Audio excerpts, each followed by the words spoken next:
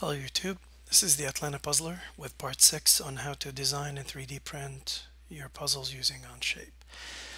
Okay, so in the last part of the series where we left off, we had these 3 parts filleted and they're starting to shape up, look nice. So I'm gonna hide, hide the corner and the edge, and I'm gonna leave the center. And what we're gonna focus on in part 6 is to um, create a center cap for this. So to do that, I'm gonna click on the right side view to look at the profile of the piece here, and we're gonna create a plane. And the first thing it's gonna ask you is, what do you want to base your plane on? And I want it to be parallel to this front plane. Clicked on it, so now it's creating this plane here where the arrow is. I want to reverse the direction, and it's creating it now 25 millimeters from the center. It uses 25 by default, but if I zoom in, I think I want this to be 26 in my case. Maybe, so I want to slice along this line here, and I'll call this create center cap slice plane. Okay, now we have a surface right here with the long name. Let me hide the front plane so it's not confusing in the right. So this is the plane that we want to slice with right here. And to do the slicing, again, I'm sure you're familiar with it by now, we click on this icon, parts or surfaces to split this with centerpiece itself, and entity to split with, it's going to be the surface. And I'm going to say split center cap and do OK, and it's done. So now we have 2 parts, as you can see. Let's hide one of them, and this is the center cap, which lost its face, and this is the center cap itself. Okay, so we're getting closer. So let me rename this to center cap, and let me rename this one to center. Okay, let me hide this, and let's start with the center for now. That's more important. And okay, so I'm gonna look directly at the center, like normal to the center. And what I want to do, I want to hollow it out and drill a hole in it. And I want to do that by creating a sketch. Sketch is asking me which plane. I'm going to select the surface of the piece, so we're going to draw on the surface. And let's do a center point rectangle. But actually, before doing that, let me view my origin to get some construction lines here. So sorry, I'm going to do sketch, choose the surface, and we're going to go to center point rectangle, and I'm going to click on the center, and I'm going to drag until it's roughly 17 millimeters. So now we have roughly a square here. Choose a horizontal edge and a vertical one. Click on the equal sign. So it's going to ensure now that you can only, it's always square. And then click on the dimension, one of the edges, and let's do 17 millimeters. And the reason why I'm doing 17 because the outer one is 19, so I want to leave 2 millimeters for the rim, for the outside, if that makes sense. Click on the fillet, sketch fillet here. Click on every one of the corners. I think 5 is good enough. It might be too much. So hit enter. Sorry, let me press escape. I'm going to drag this out. Let's see if, okay, 4 makes more sense. Perfect. Okay, so this is nice. Next, I'm going to do center point circle, and let's do 2 circles.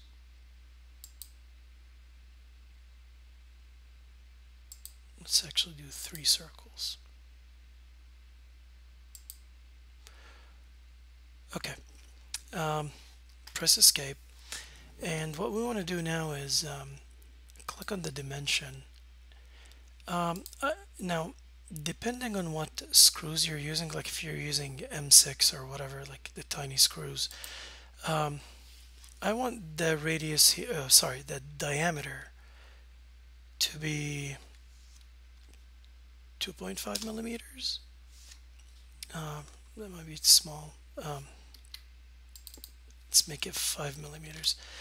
You guys can adjust this accordingly. Actually, let's make it allow for a 2 millimeter radius. Let's click on this. I'm gonna make this 6, or you can make 7, doesn't matter. You'll have to play around with these numbers because I don't recall on top of my head, depending on your screws and your preference, so there's no right or wrong. And for this I'm gonna make 8 millimeters, and I'll tell you what that means.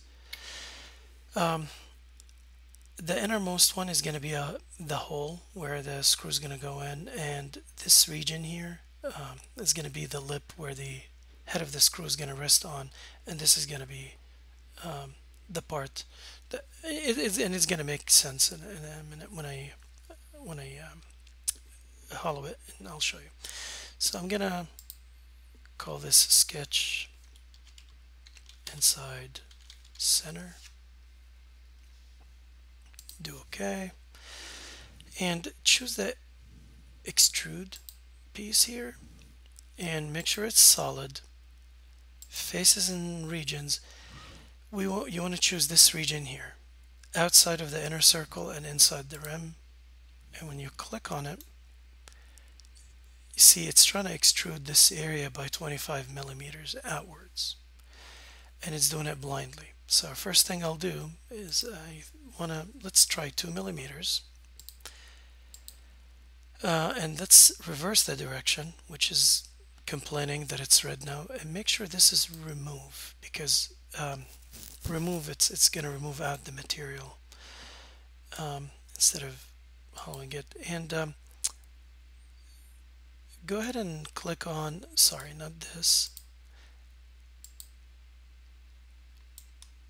Okay, I click on the area between the first and second circles, and the reason I did 2 millimeters, if you look on the side and you don't think it's shallow enough, you can crank it up to 2.5, maybe 3, but do OK.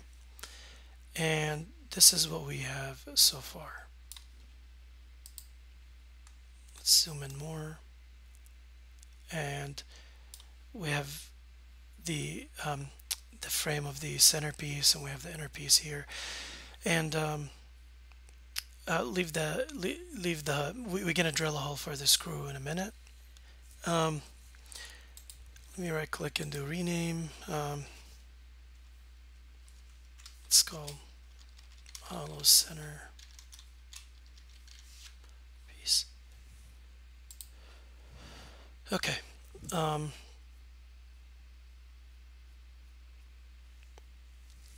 What I'm gonna do here is now it seems like you guys are familiar with extruding and whatnot. What I'll do is click on extrude again and choose this ring, and it's gonna make it go by 25 millimeters. I'm just gonna reverse the direction and make sure it's on add. It's additive, not subtractive. Okay, and you remember we sliced at 26 millimeters.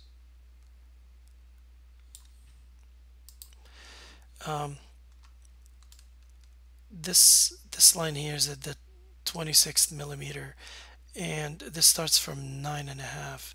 So you want to reduce this to maybe 11.5.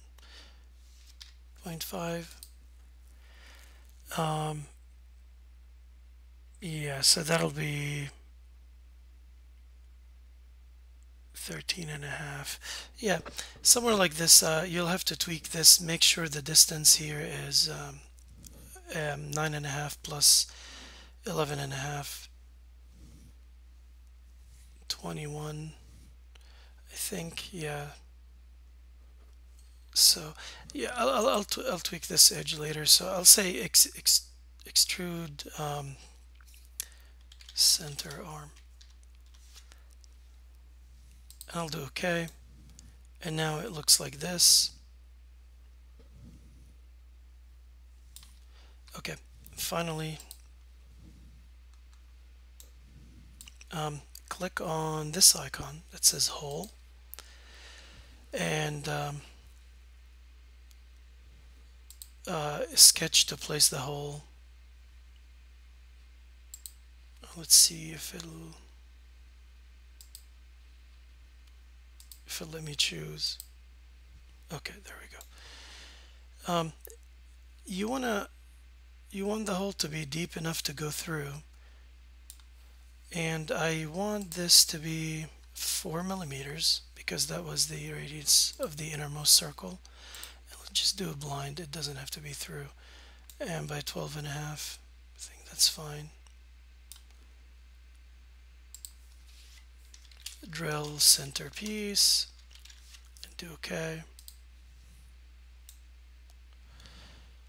And you'll see now we have, let me hide the sketch.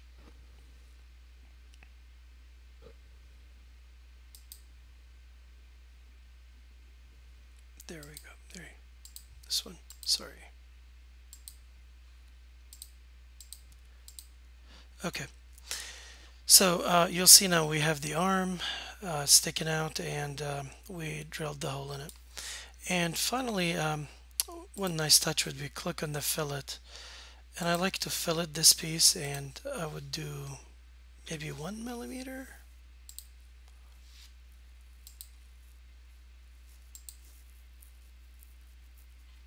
And it's complaining about the inner one. So just choose the outer circle. And you can choose the outer circle at the bottom as well. Fillet center arm.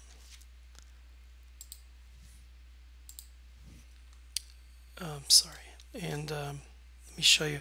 See, now the piece look rounded and nice, and same with the inside.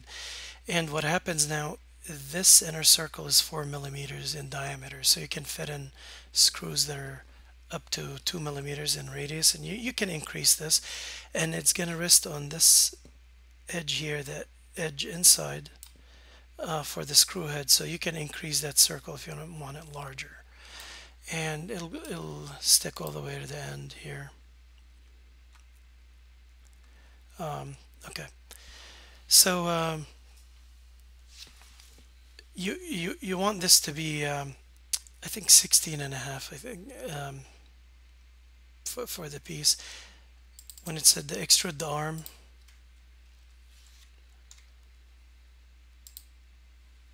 okay, and you can always adjust these arms however you like, depending on your core. So I think I think I'll stop this video here. What we'll have to do next is tweak the center cap as well to make it snap properly and create like an edge here, which is a nice touch to how to pop the center cap, and then we'll design the core as well.